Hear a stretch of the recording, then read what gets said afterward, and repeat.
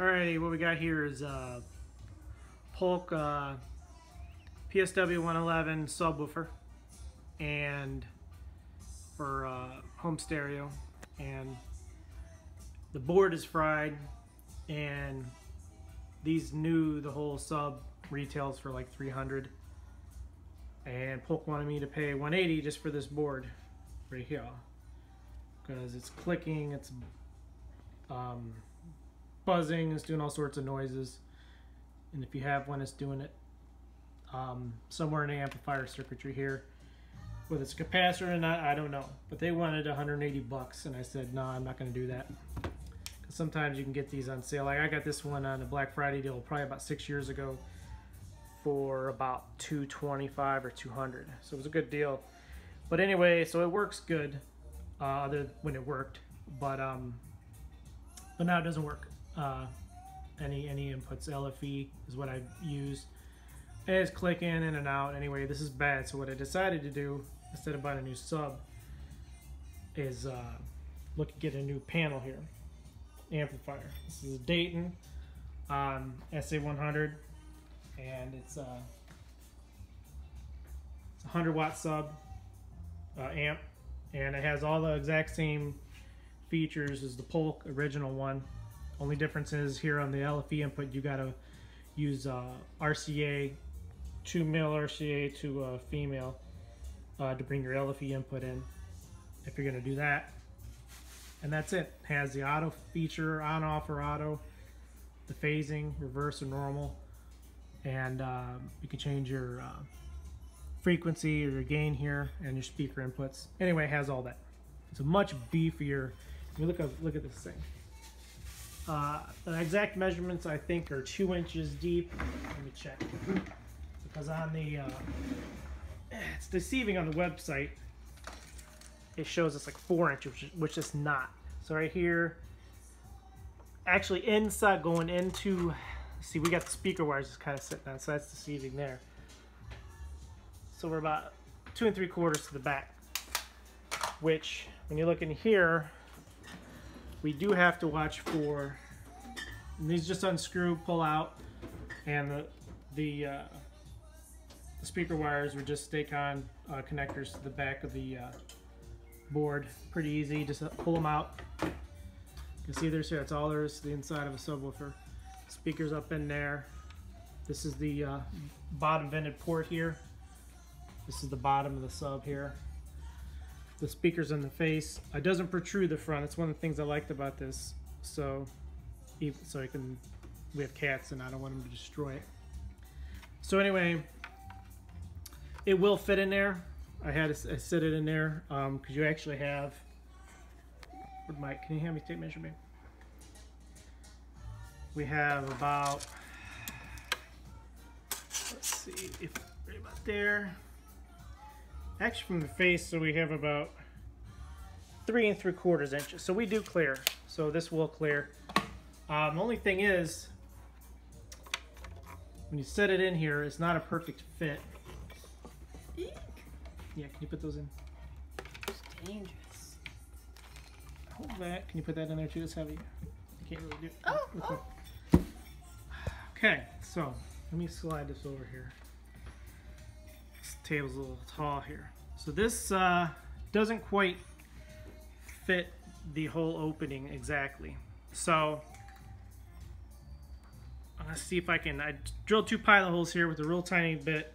I'm reusing the existing Polk screws, and let's see if I can get a good enough fit here. If not, I'm going to retrofit probably a larger piece of something here and router this out and fit them. I'm gonna try this first because it's not gonna hurt anything on the sub, on the enclosure itself, because if I have to go bigger, it's no big deal.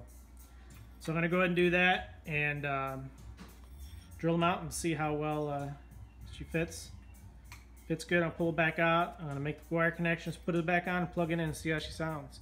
And if I get a lot of vibration and bass and cuffing and all that coming out of here, I'm gonna have to think of something else. But we'll check it out here in a minute. So that went pretty good.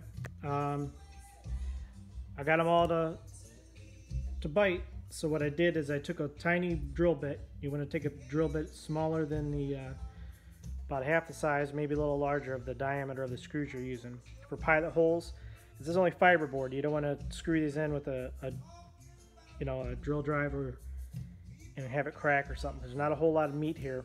So on the outside ones here, I took a drill bit and went a little bit of an angle. The ends I went straight in, and as you can see, I got it pretty much centered as best I could, and they all seem to pull down pretty good. So I'm gonna go ahead and plug it in. I just got the wires inside temporarily. I use a couple of wire nuts to put them together. I'm gonna solder them after, because if I don't like this, if it doesn't work, I'm gonna have to pull it apart and make another panel, and I don't want to have to cut them, resolder them, and all that. So if this works out, I'm gonna go ahead and pull this back off, solder them together, and because I don't have the Stay-Cons, the ones that are made male and female to go together, but I'm pretty good at soldering, so it'll actually be a better connection, so especially with the vibrations. So anyway, yeah, and you can see it's a much beefier amp. Got the cooling fins and a lot of good reviews. We're gonna put it to test here in a minute with some Bob Marley. So we'll see. Gonna get her plugged in here and get her set up. All right, I got her hooked up. I got some bass. Sounds pretty good. Been missing that for a while. I gotta mess with my crossovers and stuff out of my receiver. I got my Onkyo receiver here. Badass. If you don't have one, if you're looking for one, highly recommend it.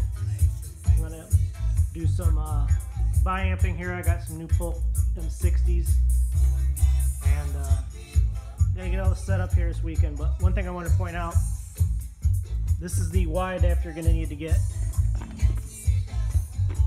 So going into the back here, if I can get the brightness going. It's on your inputs there on the left, RCA jacks, left and right. This is my sub out coming from my receiver. You know, a lot of, like the old Polk, the old amp that was in here, it just went to the one channel. You need to do this, and it doesn't really say that in the instructions, but when you order this, if you order this Dayton amp, this is just a media bridge, I think. You can mono price media bridge, $10. Get a good quality one. And I don't see anything. Man, I don't feel anything coming out here. It's not obviously doing much yet here. I want to listen to that. Oh yeah, like that. I got some adjusting to do, but it sounds good. So this may be a good. This might be the setup right here. Might have to do nothing except take them apart and pull it back out and solder them wires. Anyway, sorry to give you some bad angles. Not much room here. That sounds nice. But that's about all there is to that. Piece of cake. Took me about a half hour. I got your bass here. Good luck.